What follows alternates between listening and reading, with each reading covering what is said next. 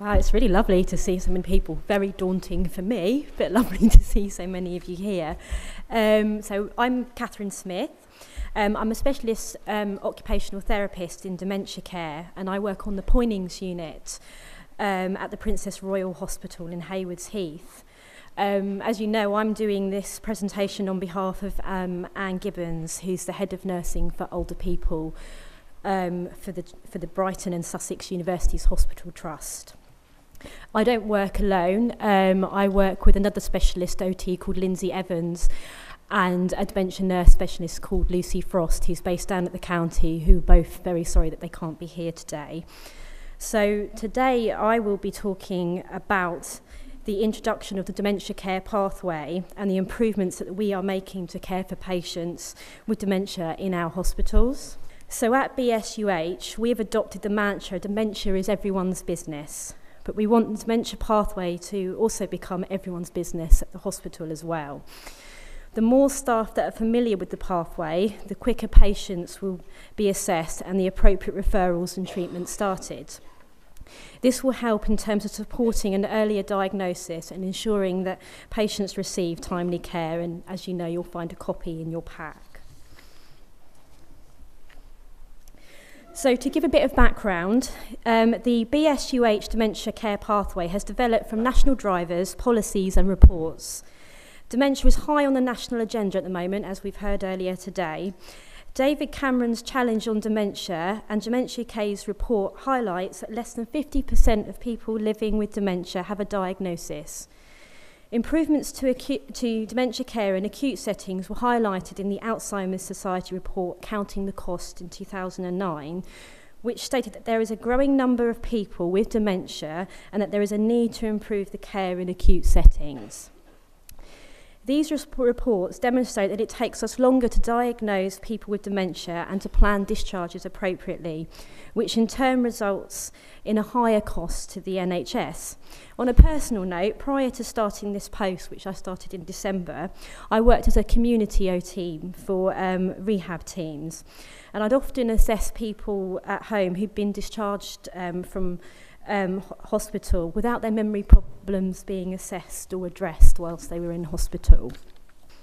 So the pathway trial is now complete and was successful, which means that it's been rolled out trust-wide. The pathway supports early identification of a possible dementia and suggests appropriate referrals and investigations to lead to a prompt diagnosis. It aims to ensure that patients go from A&E or AMU straight to a dementia bed, so the right patient to the right ward. But as we know, this isn't always possible due to bed pressures. In that case, we aim to bring the specialist care to the patient. So the pathway alerts the dementia specialist or the mental health liaison team to review the patient and ensure that appropriate professionals and resources support the patient. The pathway demonstrates the route that patients' journey should take and whether there is a confirmed diagnosis of dementia. It advocates a timely and appropriate discharge planning for the patient. So how do we know the pathway is working? Firstly, we have noticed that staff's awareness has been raised. The development of the sequin has coincided with the pathway, and both have contributed towards increasing awareness about appropriately investigating and referring patients who may have dementia. Since piloting the pathway, we have seen an increased number of referrals from A&E and AMU and an increase in calls to the dementia specialist and the mental health liaison team for advice or reviews. Prior to this, the majority of the referrals that we received came from the care of the elderly wards. So we all know that dementia care is so much more than just talking about medication. It's making sure that the person with dementia is supported to make choices, feel safe, and to provide an environment they are able to make sense of. It's about seeing the whole person, not just the diagnosis. We want patients with dementia to feel empowered. We already have a dedicated acute ward for patients with dementia at the Princess Royal Hospital, which I will talk about next. But our next steps are for a similar ward at the Royal Sussex County Hospital. In the meantime, we are making small steps on the wards at the county hospital to make them more dementia friendly, such as orientation boards, and arranging for reminiscence therapists to come in and do activities. We also, as Graham mentioned earlier, have started a 3-day dementia care education programme that's currently running at the county and will be running at the PRH later in the year. So the Poynings unit is described as a shared care model. This is a new approach where both physical and mental health professionals work together in a hospital setting to meet the needs of people with dementia. It has an improved nurse to patient ratio. It's a specialist 8-bedded unit where the environment has been adapted using lighting, colour and signage to enable people with dementia to function better.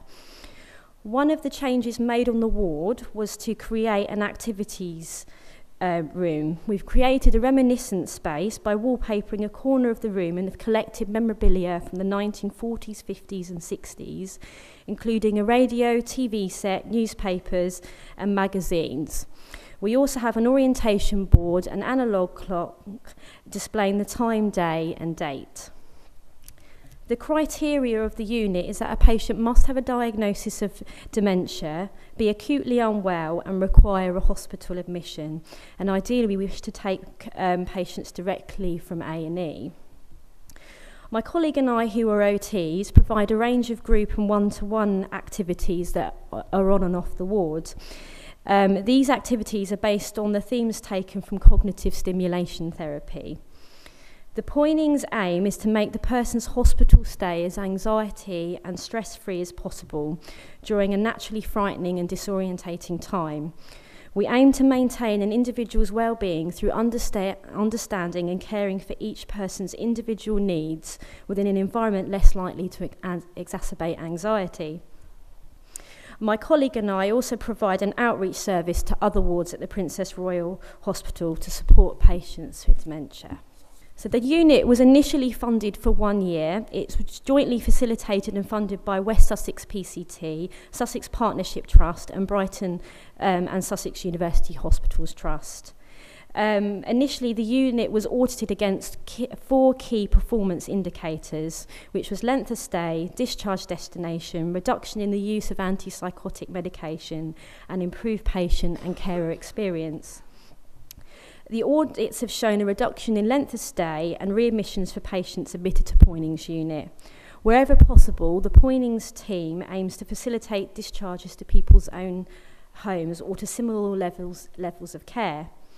From April 2011 and to March 2012, 42% of people admitted from their own home were discharged back to the same address. From April to June 2012, it was increased to 67%. During our first year, we also found that of the patients admitted from a care environment, 64% were discharged to the same level of care. We have also evaluated patient experience through direct feedback from group work and by using the University of Bradford's standardised observational evaluation tool called Dementia Care Mapping. And if you see on this slide, we've got some speech bubbles with some feedback from a patient and from a family member. Through this audit, we have secured ongoing funding and are continuing to audit, focusing now on length of stay, discharge destination, and patient, family, and carer experience. A new report is due out later this year. So as we all know, dementia is not an inevitable part of ageing, and when it happens, we have to do all we can to support those affected by it.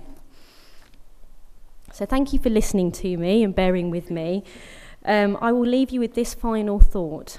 It has been described as a ticking time bomb affecting more people than cancer or heart disease. But for many of the growing number of people in Britain who suffer from Alzheimer's and other forms of dementia, a diagnosis is still out of reach. Thank you.